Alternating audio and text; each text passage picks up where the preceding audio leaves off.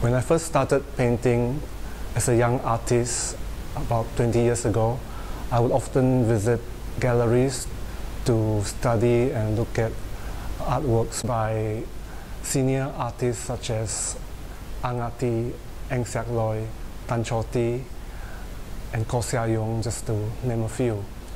I'm truly impressed by the longevity of their art career.